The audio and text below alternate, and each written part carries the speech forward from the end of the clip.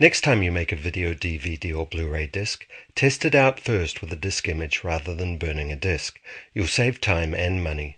To make a disc image, first launch MyDVD from the Video Movies tab on the Roxio home screen. Then open your disc project if it's not open already. I'm almost done with this project and I'd like to see how it looks. I've used the preview mode up to now to test it, but preview can't show the full renderings in real time. For a full test, I need to encode the disc.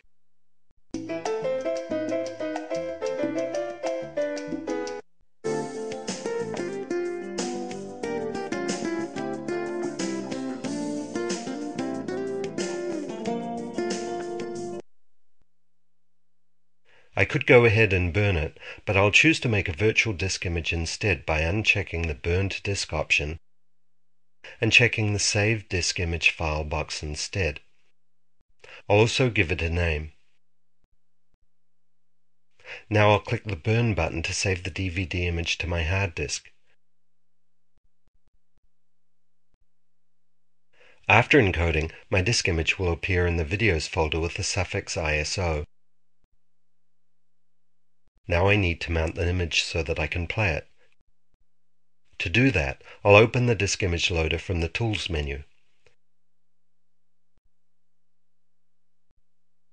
If you've never loaded a disk image before, you'll get the option to search your drive for available images and add them to the database.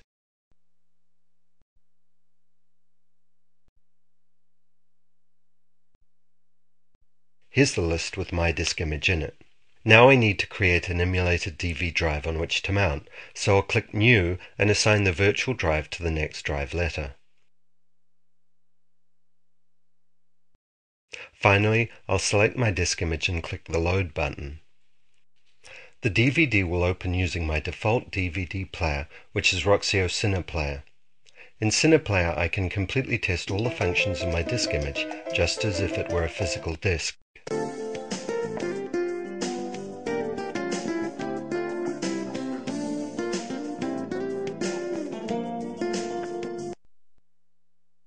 When I'm done, I can eject the disc just like a real one. My disc looks great, so I'll go ahead and burn it from the image file I just created and tested.